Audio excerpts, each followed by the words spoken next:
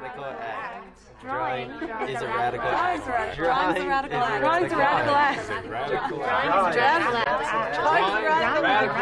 a radical act. Drawing is a radical act. Some ideas so far, and we'll keep rolling with other ideas. Vortexing.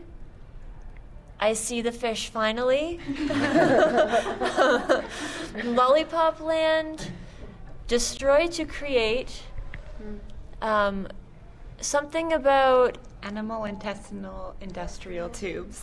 and then something about the slug, and something about Kevin Bacon.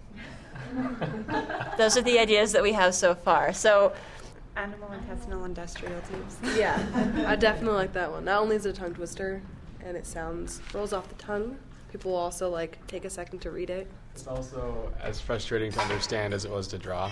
I really like the destroy to create thing just because it's gone through so many changes, and all the things, a lot of the names that we have for them, some of them don't exist anymore, like the vortexing, because we've destroyed it and created something else.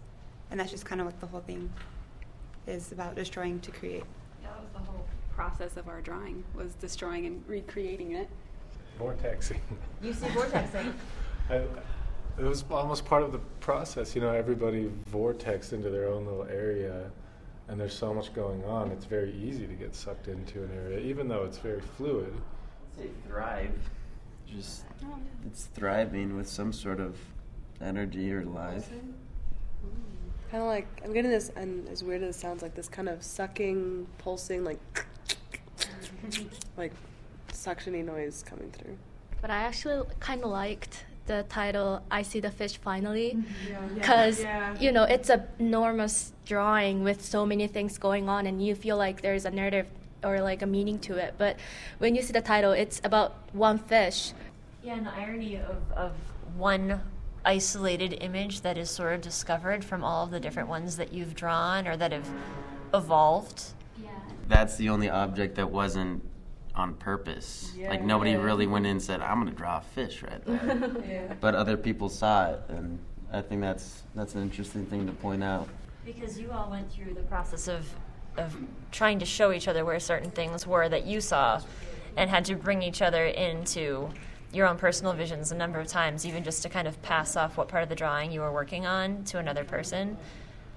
So it sounds like you're wanting to leave that process of discovery open to your viewer, but still hints to them at the fact that they could see something, that there's something tangible that they can find. There's many tangible things they can find, but really, it's very fluid.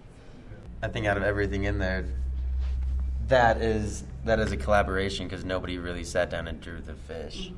So it's not giving one person here credit for the title or anything like that. And going back to my main problem with it, I don't actually see any fish.